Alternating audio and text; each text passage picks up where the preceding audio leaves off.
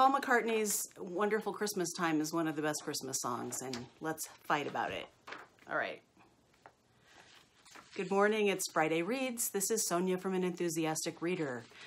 It is before dawn. The sun's not up yet, so I am at the mercy of the lights in this office. This is what the setup is this morning, and let's get started. This is a recent reads, a Friday Reads, telling you what I've recently finished, what I am reading now, and what I may read very soon.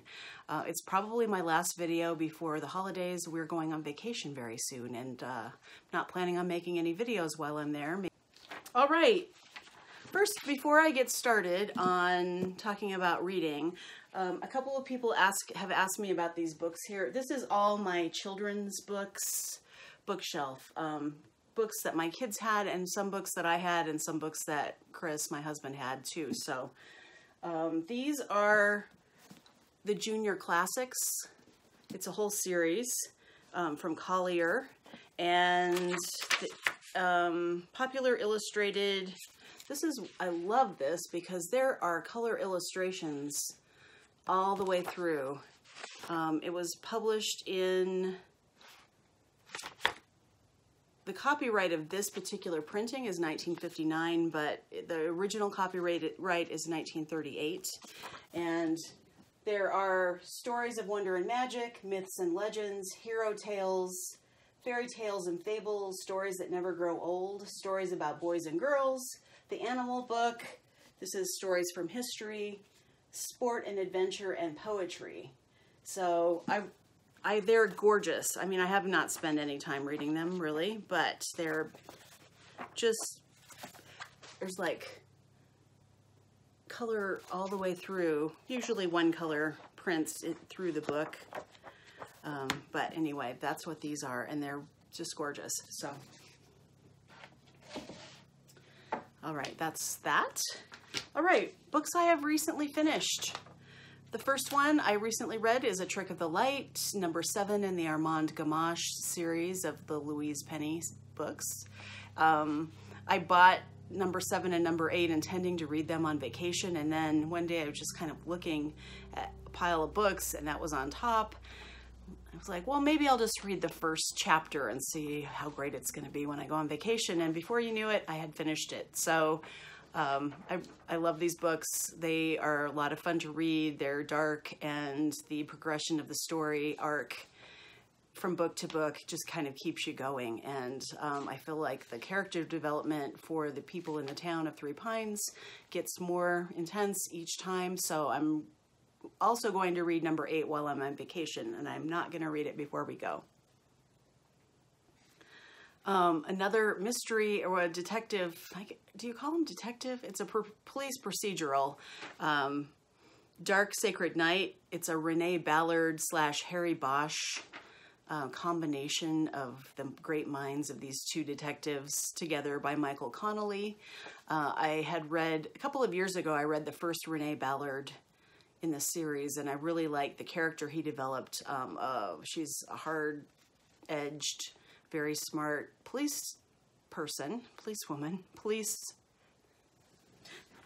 She's really smart, and she's got a troubled past because there was a Me Too incident with someone who was above her, and when she turned this person in, they kicked her out of this elite squad of police officers to the late shift. And so that's the premise of these books, is that she works all night solving cases, and then she sleeps during the day in a tent by the ocean and has sex with the lifeguard periodically just to keep things interesting.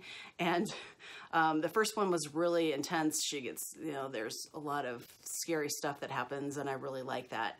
And then in this book, she gets together with Harry Bosch by a series of circumstance, and they solve a crime together. So the third book with those two together is coming out, or is out now, so that's on my list too. But if you haven't read this series before, you might like it. For Nonfiction November, I did finish A Year in the Life of Shakespeare, 1599, and I'm so glad I did read it. I'm so glad that it put a lot of things into context. It taught me a lot of things I didn't know about how plays were produced and why they were produced, and how, because of the schism between Catholicism and Protestantism and all the fighting from all of the royal families, that they knocked out all of the stained glass windows in churches because they were too, sacrilegious, I guess, and strayed from the Protestant side of things. I'm not explaining this well, but anyway, all of the things that people used to look at for their rituals in Catholicism were kind of supplanted, this is the hypothesis of the author, by the theater. So, I mean, I learned a lot about Shakespeare, about Elizabeth I, and then that led me to want to read more about Elizabeth I. So I'm reading a biography of her by Alison Weir right now, and it just kind of enriches your understanding of things when you learn new things. This is an obvious point, but it was a great book, so I recommend it if you're looking for something nonfiction to read about literature. I did a buddy read with Marian Ryan, and we read Honored Guest by Joy Williams, who is a short story writer. She writes very complicated and not clearly defined short stories about, a lot of times, very morally ambiguous people. Not always, but there's a lot of moral conflicts. There's a lot of symbolism, and there's a lot of complexity that's under the surface that you just have to kind of intuit for yourself as you're reading the story. So if you go into these, you have to realize that they're kind of, each one's its own unsolvable mystery, but you're supposed to get an effect from reading the prose, and it's supposed to make you feel something. It's supposed to jar something inside of you that's appealing to your ethics, appealing to your sense of humanity, and just maybe trying to empathize with some of these characters who are hard to empathize with. I don't know what Marian would say about the stories, but we both came to the conclusion, I think, that we were glad we read them. You wouldn't want a steady diet of Joy Williams, but she's definitely a mind that is like no one else. Her mind and her stories are, you can't imitate them. They are just their own thing and worth reading. They're definitely worth reading. I really enjoyed talking with Marian about each of the stories, even though we couldn't really come to conclusions sometimes about what exactly was going on or what the subtext of the stories were.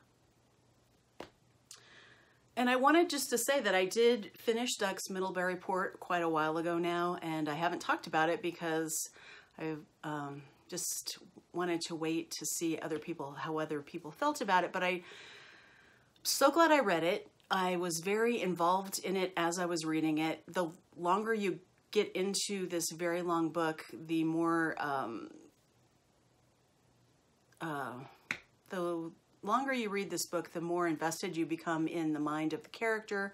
And then there are plot points that do happen, and you see them start coming, and something does happen. It's not just all stream of consciousness.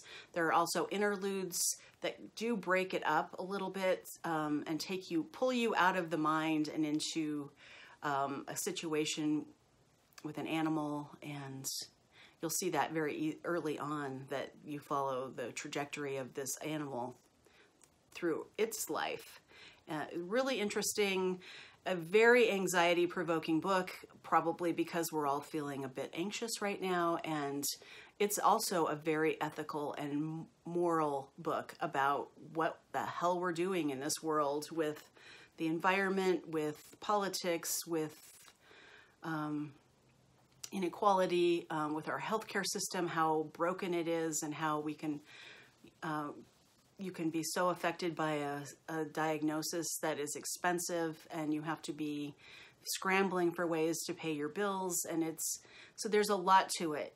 And I'm very glad that it's gotten a lot of attention. I think it probably should have won more awards. I want to read more Lucy Ellmann work, and I did read an interview where she said she hopes this book scares the hell out of us, and it did, and it does, and I'm glad I read it. I'm currently reading Cousin Pons by Balzac. I'm doing that as a group read with a bunch of people, headed up by Brian from Bookish, and we're doing Voxer. We haven't started yet. We're in the initial phase of reading the first chunk, and we're going to read it over a period of about, I think, 2.5 weeks or 3 weeks or something like that over the month of December.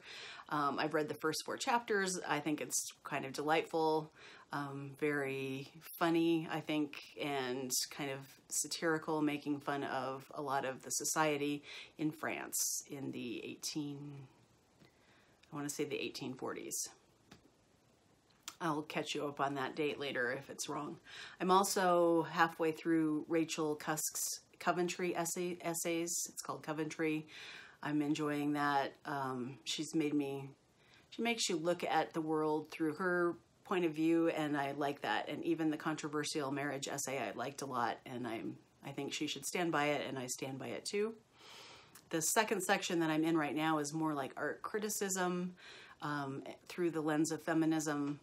So probably not as engaging in this section as the first section, but I will keep reading this book.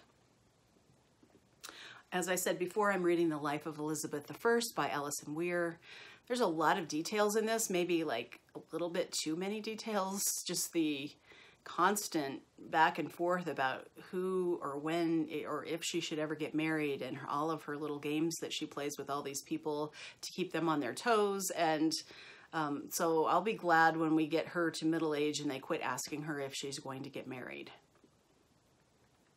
I've read the first short story in Best American Short Stories of 2019, edited by Anthony